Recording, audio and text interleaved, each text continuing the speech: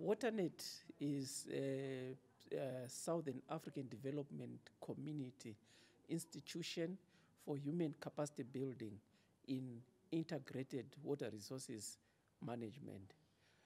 One of our programs is WaterNet, are short professional courses like the one which we are having here in eSwatini. This course is basically on financing of water infrastructure projects. What we hope to achieve with this course is to have water sector professionals able to develop bankable proposals which can be funded to develop water infrastructure in countries like eSwatini and in all the other SADC countries. Manager at WaterNet, Prof. Omena, delegates from the 16 member states of SADC, the representative of the SADC Water Fund, the different facilitators of this workshop, distinguished guests, ladies and gentlemen, and all protocol that is observed in this room. As the Kingdom of Eswatini, it gives me great honor to be officiating in this workshop, which is talking to financing water infrastructure, which is held in the Kingdom of Eswatini. We feel greatly honored to have been chosen as your host, and we hope that you have enjoyed our hospitality this far, and we believe that your stay in the Kingdom will actually result in good memories so that you actually get time to come back during your spare time. We also greatly appreciate the contribution, as indicated by the Prof here, of our WaterNet Regional Water Training Facility, which is actually guided through the SADC Water Resources Technical Committee, whereby the member states of SADC endorsed that WaterNet becomes one of our subsidiary training institutions, basically to build capacity in the different member states on areas of water resources management and development. As indicated, sitting here, I'm one of the products of the WaterNet training courses. And one notes that currently in the water sector, most of the directors sitting there are products of WaterNet. And indeed, it is good to go for training because we actually talk to issues with the right skills.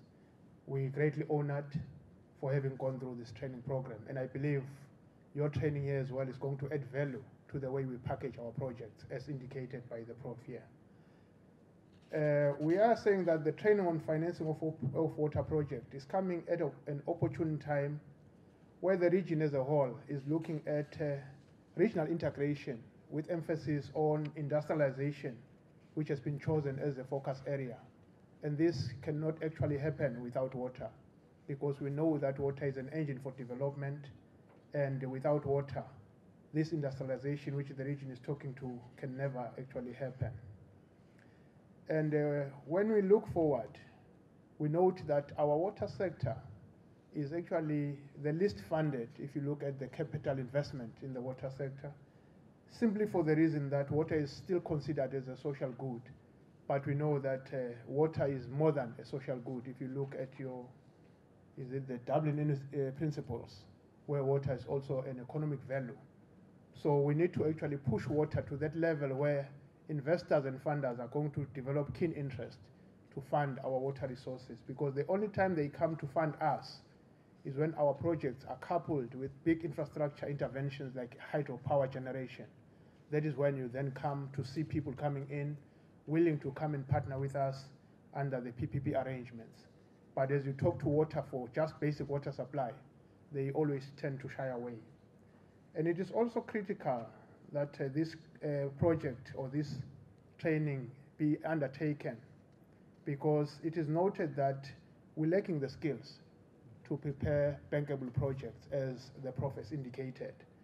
Many a times where we've tried to package projects starting from concept notes, but this could not actually adequately address or capture the attention of our different funders. because there is something that they're looking for in our project proposals, which they are still failing to get. One believes that this training is going to adequately skill us on those kind of areas so that when we present our programs or our project proposals, they actually get the attention of our funders. The region is also aware of the existing funding opportunities from which water resources financing can be sourced. And we know that they range from regional initiatives. Currently, we have the SADC Water Fund, which is actually coming through the SADC region. And currently, the Water Fund is funded in the Development Bank of Southern Africa, where some member states have actually benefited, where projects actually are being implemented on the ground. And there is a talk of a lot of funding existing within global platforms, like the Global Environmental Facilities and the Global Climate Change Fund. There as well, they are looking for proper package projects so that we can actually tap into these resources. It's a lot of money, but they are very strict on how you package your project. So this training is also going to add value so that as a sector, we can then tap into these resources. Welcome to the Kingdom, and may we declare this workshop officially opened. Thank you. This training is in part of a set of trainings that WaterNet has been implementing as part of the SADC Strategic Human Capacity Plan. At SADC level, a capacity need assessment for the water sector was established, and 15 areas were identified where capacity for water professionals was supposed to be enhanced. With the support from our donors, and in this case, I'm talking about the GIZ, with funding from the British government and the German government, they picked 6 out of the 15 areas they were identified in order to support the training. Those areas were gender, financing of water infrastructure that we are doing currently. It was water demand management. It was monitoring eco-health status.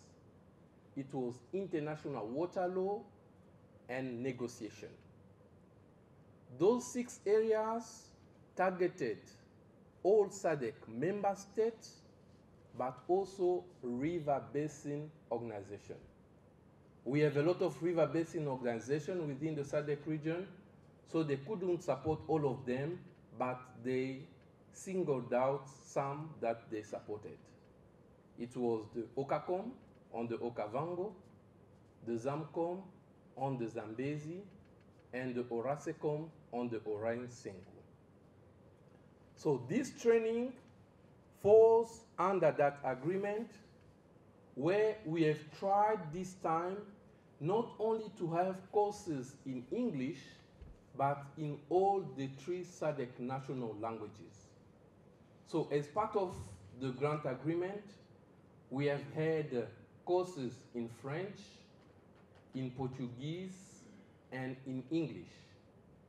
And financing of water infrastructure, being an important one, is one of the courses where the 3 languages were actually implemented. As a result, that's why you see in this group, which is a follow-up training, some that attended the course in French, and some that attended the course in English and Portuguese. That we have Ms. Farai Tumuna from the Development Bank of Southern Africa, who would really give that practical dimension to the training. Of course, I cannot also overlook the presence of the lead facilitators.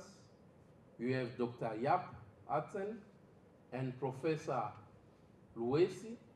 I'm really hoping that we'll have more projects coming to the funders, whether it's DBSA, whether it's AFDB, even the Africa Water Facility. You see, at African level, year after year, they are saying that they are not receiving bankable proposal. So year after year, they are underspending. So it's really my hope that this training would contribute toward solving that underspending that is being experienced from the financing institution. So with those words, I would like to thank you once again for making some time to attend this training.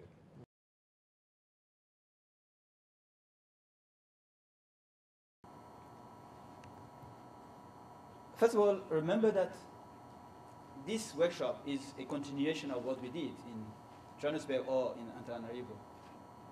The first thing we'll do is to refresh the memory of participants on key issues and points that were addressed in the April and July workshops on financing of water infrastructure.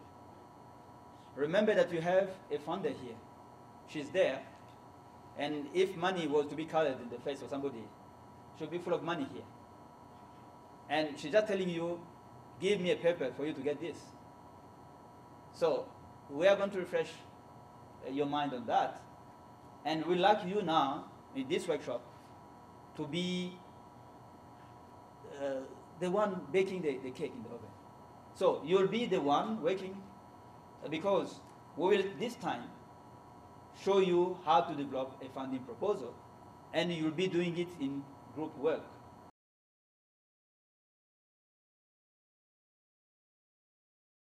We're now going to run through quickly some of the main points from the earlier workshop.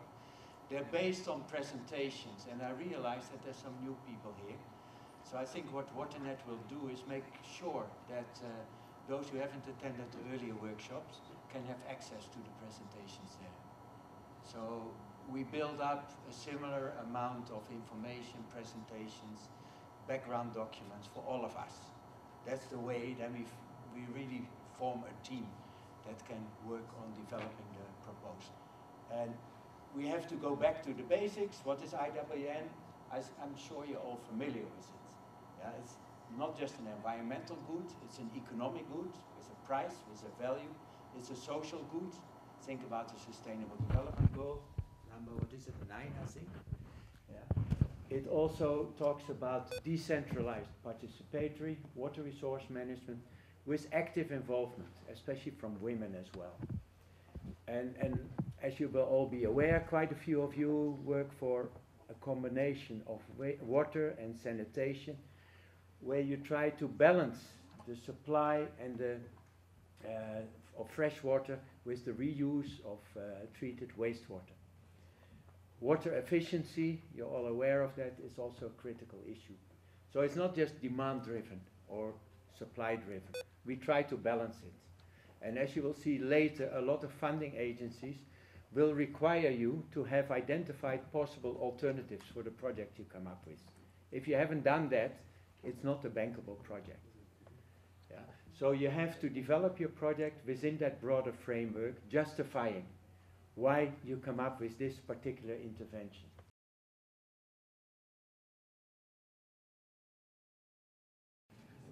WaterNet, as a SADC subsidiary institution, has in fact been given the mandate of unlocking the potential for water resources management and development through capacity building.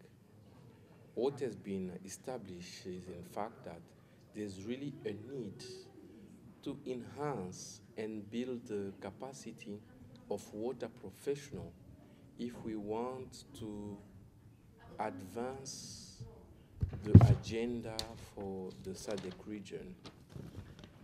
And a need assessment of capacity need has been established, and a strategic human capacity plan was developed where 15 areas were identified in terms of capacity building needs. And financing water infrastructure is one of the 15 area that was identified. In fact, that area is so important that we conducted trainings not only in English, but we made sure that all the 3 SADC languages had trainings on the same issue of financing. So we had training for Francophone and also training for Lusophone, because it's clear that without adequate training on how to put bankable proposal, we cannot talk about water resources development, because we cannot manage water resources unless we start by somehow developing some of the infrastructure that will allow us to actually effectively manage the water resources management.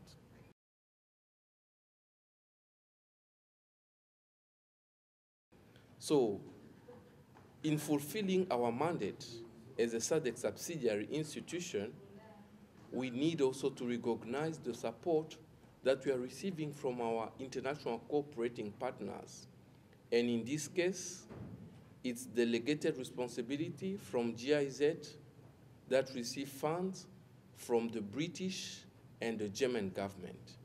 And I think we need to appreciate their support, without which such training wouldn't have been able to take place. And this course is in fact one of a set of several trainings.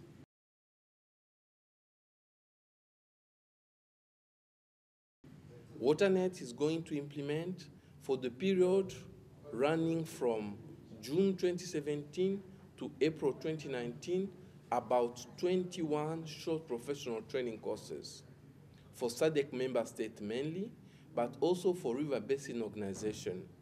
And here I'm talking about the Okavango Commission, the Zambezi Water Coast Commission, but also the Orange Senku Water Commission.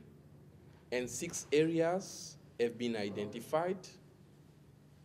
The one that we have currently, which is on water financing, but we have also 5 other areas, which are gender in water resources, which is important. You have your water demand management, you have the international water law, your water management, you have negotiations, and of course, water quality aspect, which we package it in terms of monitoring ecosystem status of our rivers. So those are the other 6 areas for which WaterNet will implement courses for SADC member states, but also for river basin organization.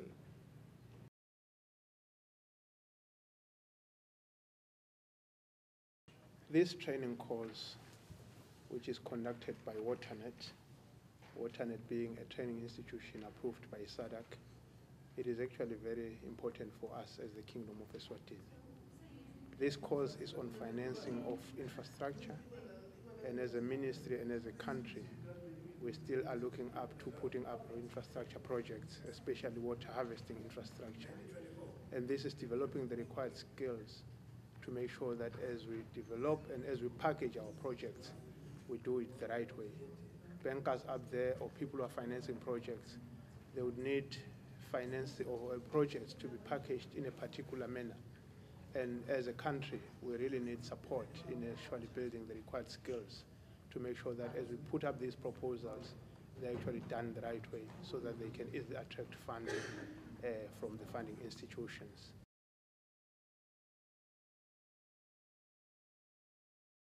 The benefits of this course is that we actually are going to be pushing people, or we've pushed people, our specialists, which is going to actually build the capacity in them so that as we go back into our offices, we then start to put up project proposals to actually benefit from the number of funding structures that do exist up there.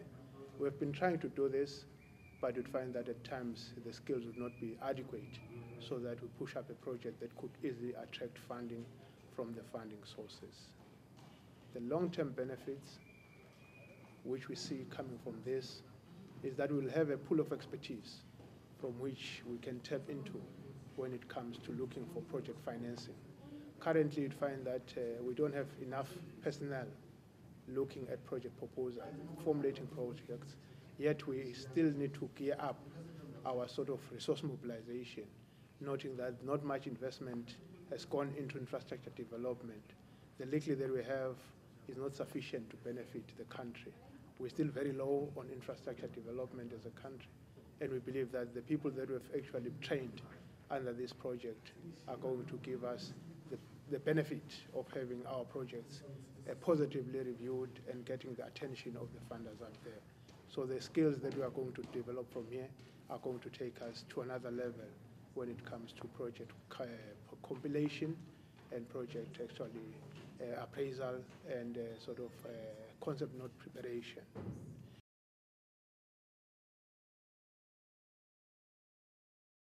If you look at the capacity gaps that we currently have, one was indicating that currently within ourselves, we don't have that much of skilled capacity or skilled human resource to properly package projects, so that if you can just push in one proposal, it doesn't come back for correction. It actually is formulated along the lines of the funders up there, because there's critical areas which they're looking for when you're pushing up a proposal. So currently we didn't have that kind of expertise, and we believe that this kind of training is going to help us to close that gap, that human capacity gap, so that we have confidence on the people that have been trained through this one, so that we know that we expose them to that kind of platform where they're going to assist us as a department to make sure that we get funding for our projects which we want to take up.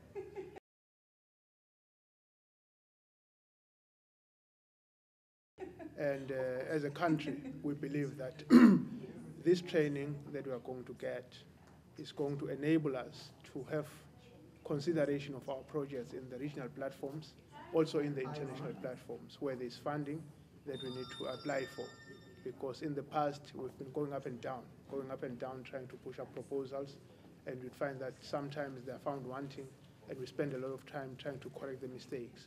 But this one is going to say, now we have a pool from which we are going to rely, and these people are also going to train more people, so that going forward we would have a bigger pool of people with the right expertise to make sure that our projects are crafted the right way and they get easy attention when they're being put into the evaluation panels for project financing going forward. And this is going to be a serious benefit to the country, because we are going to attract a lot of attention for our infrastructure project. I believe this one is going to have great benefits to the country, and we're very grateful to be given this opportunity as well to host the member states of SADC, so that we also get to know what each and every member state is going to be doing going from here. And it's a big benefit that we see even for the region as a whole, because it's not only us coming and sitting here, but it's the region as a whole. So we're really greatly honored from this workshop. We are believing that a lot of benefit is going to be filtering into the region as a whole.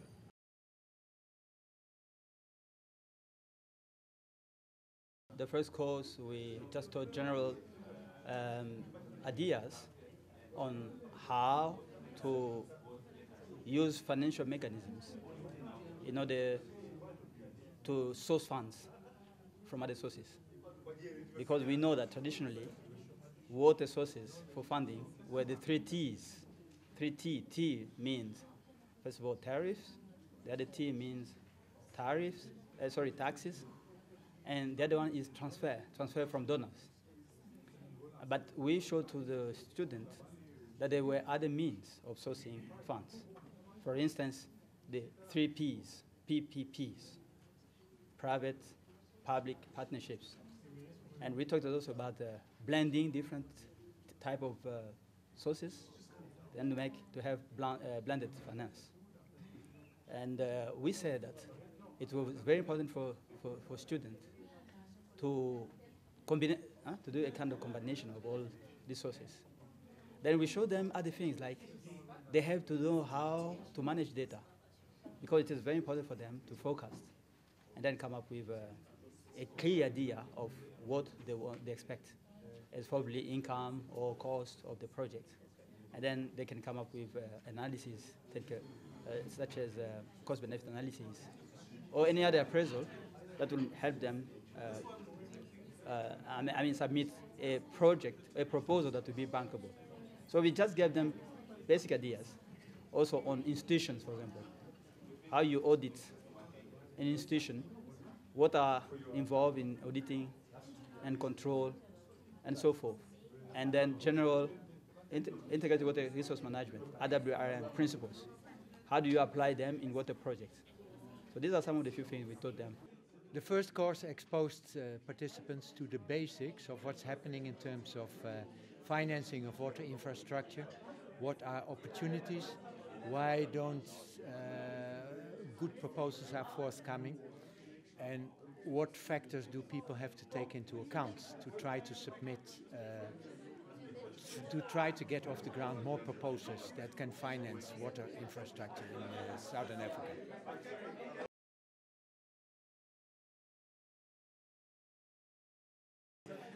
The second course is a follow-up.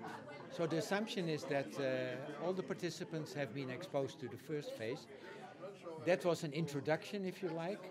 Now we hope to get close to project proposals by the end of this workshop. So now the emphasis is very much less on presentations. In the first workshop we did a lot of presentations. Now it's more participants putting together information that they need to develop proposals. So we're going to organize them in 6 work groups, all with a specific project, and then they have to develop a skeleton proposal.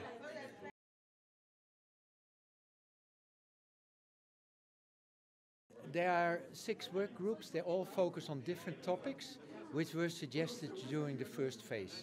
So one group deals with ocean and pollution. That's the island groups, of course, and the coastal areas. One group deals with irrigation. That needs a lot of water. One group deals with inter-basin transfers. That is 4. Then the 5th group deals with, what was it again? Dams. And then the 6th group deals with monitoring and evaluation. How can you set up systems to monitor hydrological data you need for projects?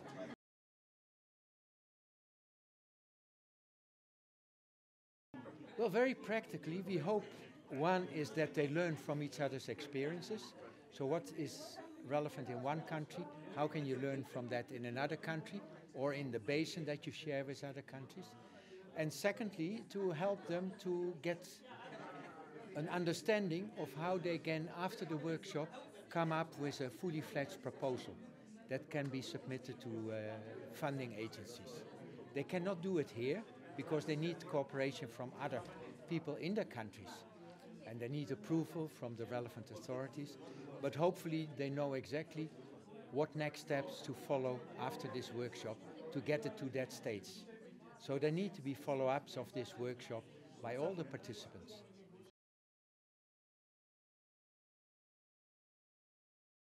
Okay, well, basically what we want to achieve from this course, we want to get to know how we can develop our good proposals, which we can use to finance our water infrastructure projects.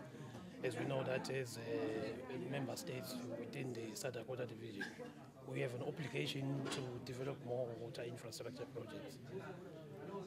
At this course, we have learned about water projects, financing water projects.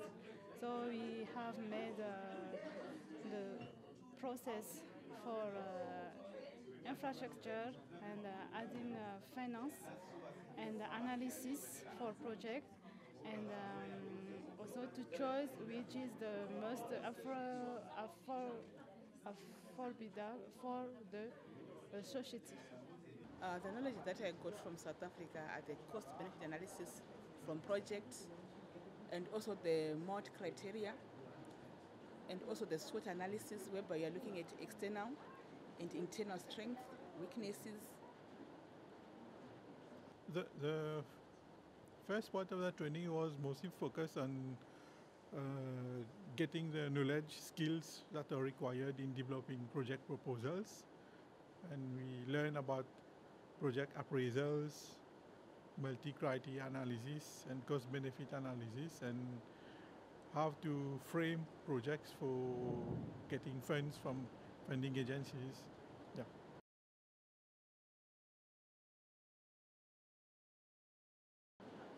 In Zimbabwe, we have got so many projects that are on the cards, where we want to lure investors to come and help us in implementing those projects.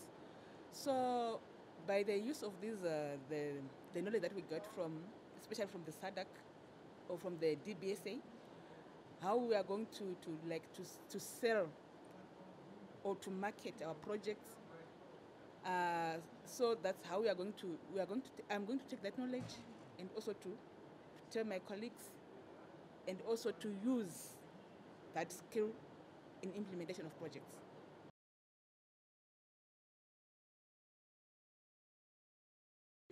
In this course, I accept that at this course we can submit projects to the bank or to a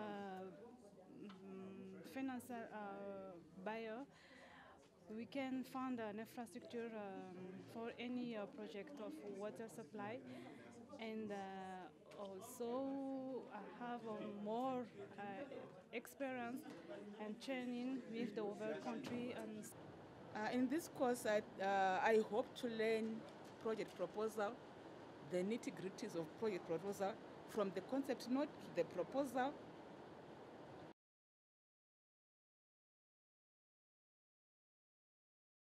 Through our different organizations, since we have an obligation to develop, to come up with different infrastructure projects that can help us alleviate poverty through the development of water infrastructure. We're going to do this through the development of our different proposals. We are going to develop different proposals.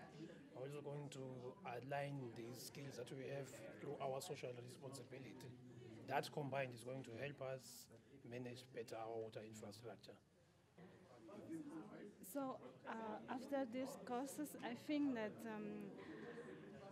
not only I can present a project, but I can also help all who need to present a project to SADC or for African Bank or for another entities who need a new infrastructure project to involve their country or their locality.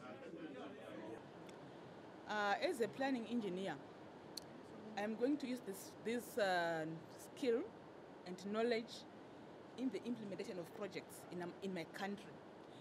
As you know, we are a member of the SADC, and SADC has got funds with DBSA.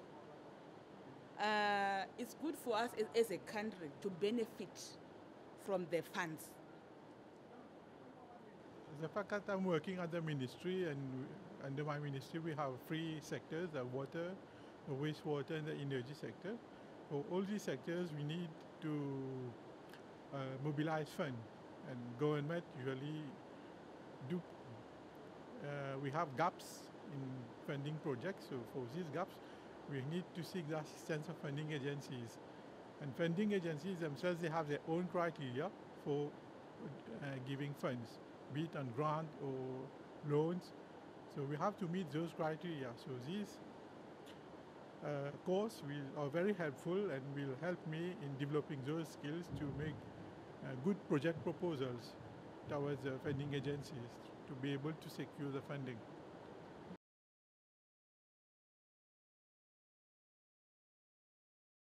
Okay, as an individual, first it will improve my knowledge gain as I will have improved through my project developing skills, project proposals formulating, and also getting to know how other countries have other projects based on the water infrastructure.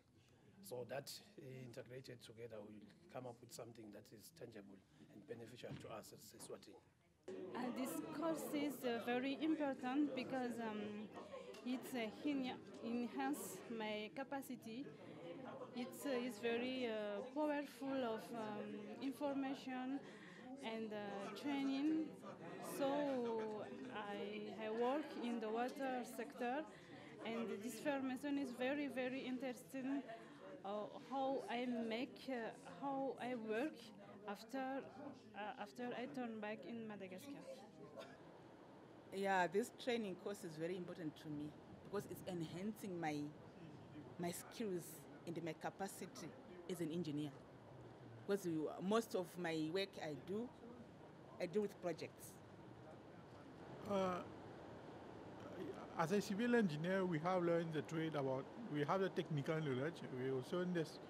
We have been trained to some part on the financial aspect, but this training is very important because it encompasses the whole, give us a whole knowledge that are required for these project proposals, from the financial, the cost-benefit analysis, how to develop the project itself, what are the different factors that we need to take into consideration.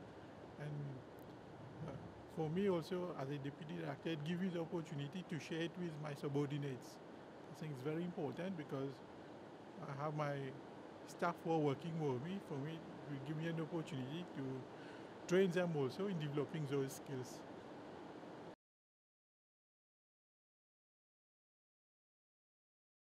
This is very important because as a country we are facing major water-related challenges, which need us to develop more infrastructure to try and have more area under irrigation. We have more areas to develop for providing water infrastructure that can supply water for domestic use and other uses. So in a way, it is very beneficial to our country. For my country, it is important because the first one, my country belongs to SADC state, and as I've seen in this training, Madagascar is one of the prior country will be found of SADC. So after this course, I think that I have to present to my chief that we need to present a presentation to present a project to SADC because we are in that priority. To my country, like I said, we'll be benefiting. With this knowledge, we can source funding from other institutions, the EU, FDB, the SADC, from the DBSA. As I said, project proposals are meant to seek funding. So if we can submit good proposals, of course, that means the country will benefit. It can be in terms of grant or soft loan to be able to develop projects and for the economic prosperity of the country.